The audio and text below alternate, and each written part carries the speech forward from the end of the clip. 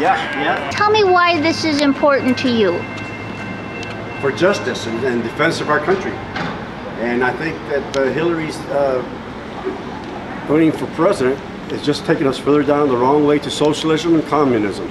We need to live by the Constitution. Now, do you think by her not being here, is she showing that she can't face a crisis? She doesn't want to face her detractors, so she just dodges the situation? Excellent question, and I agree 100% that that's the reason. And what do you hope this protest will accomplish? Wake America up, wake up the American public how much danger we're in. I'm a veteran and I fought for this country, and it fears me what's happening to our country.